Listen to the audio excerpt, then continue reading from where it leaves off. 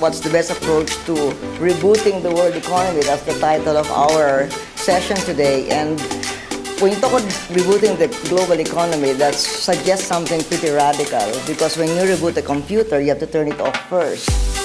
But when we reboot an economy, we cannot turn it off. We cannot wipe the slates clean before we can start all over again.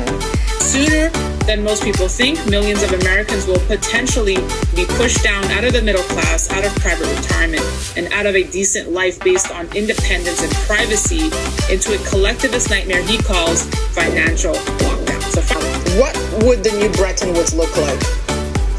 Earlier this week, President Joe Biden signed an executive order asking the government to examine the risks and benefits of cryptocurrencies. Here to help us connect the dots of everything happening is Willem Middelkoop. He's the author of The Big Reset, and we always have a great conversation. Willem, good to see you again. Yeah, I think that was buried almost in this executive order. Of course, everybody was looking for what will be the news on Bitcoin, on crypto, and then we found this this message that the digital dollar, US will start a digital dollar project. And of course, we knew this was a research project, and the US always played it down that it was just a research. But I think this was the first confirmation, especially from the president, that they will start to roll out the digital dollar in the next few years. But I think they need to do some testing first, but it will have huge repercussions.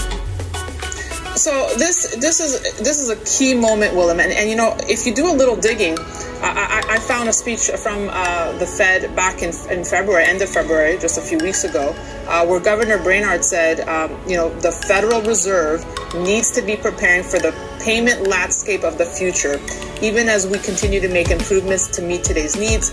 In light of the rapid digitalization of the financial system, the Fed has been thinking critically about whether there is a role for a potential U.S. central bank digital currency. So all roads seem to be pointing to the coming digital currency. The question is, how are they going to get people's buy-in for this? Oh, well, that's quite easy. If you advise people as a government to go to the App Store and download the Fed wallet, and you tell people there will be $10 on the Fed wallet, once you downloaded it, everybody will jump on it. And actually in the Ukraine, we have seen something like this. There was the start last month of an e-wallet in which the government advised people you can download this e-wallet and you can get subsidies, but only if you're vaccinated. So you see this merger of e-money, electronic money, digital money, but only if you well behave. So this reminds me on the China system where the credit score is used in a way to take away part of your freedom if you don't behave well. And this is what can happen now in the West as well. Does modern monetary theory have to go digital? Well, it helps. It helps because you'll have money which is highly programmable, so you can say to people, you have to spend this money before the end of the year, because otherwise it will it won't be there on your wallet anymore. You can tell people where they should spend it on, so you can't spend it on holidays, but you can spend it on energy and food. And I think this is something which authorities, they love it, because they will get more control over their people, and they can follow each and every payment, and you leave traces everywhere. So in tandem, with going digital is the push to get to zero net emissions by 2050. Can you talk a little bit? Yes, sorry. It will all be connected because they will know exactly, once we have this fully digital payment system, and we all have this e-wallet, they know exactly what you buy, they know exactly where you go, and they will calculate your CO2 footprint. And when you buy too many airline tickets, you will be punished in a way.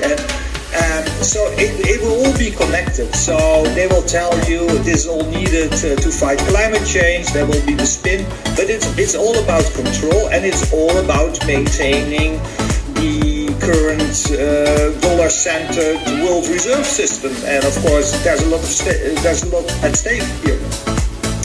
Interesting, and to that point, I dug up a tweet from a UN Secretary General Antonio Guterres, who says, who early in the year named his, the top 5 things we should be fighting for around the world right now. Number 1, fighting COVID. His number 2, ahead of tackling climate change, was transforming the global financial system. Number 2, transforming the global financial system, then tackling the climate crisis, putting people at the center of the digital world, and delivering sustainable peace.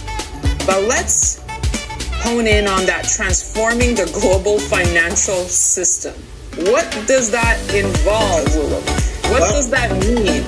I published the Big Reset in 2014, and came to the conclusion, actually was printed on the back cover around 2020, we need to change the international monetary system. We need to move it to the next phase. I call this a monetary reset.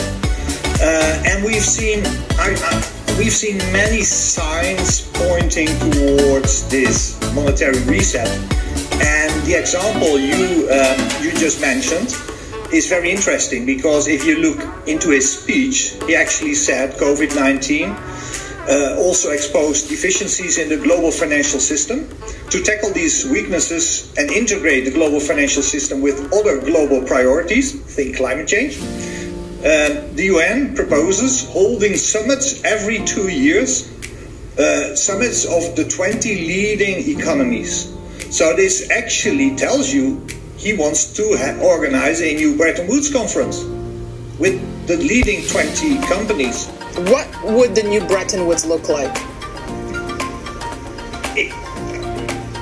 I studied a lot of academic papers, and if you study the speeches of Mark Carney, because he's been a front runner on this, actually he proposed in Jackson Hole that the successor for the dollar should not be one currency, but should be a digital currency, a synthetic world reserve currency. He mentioned it one day.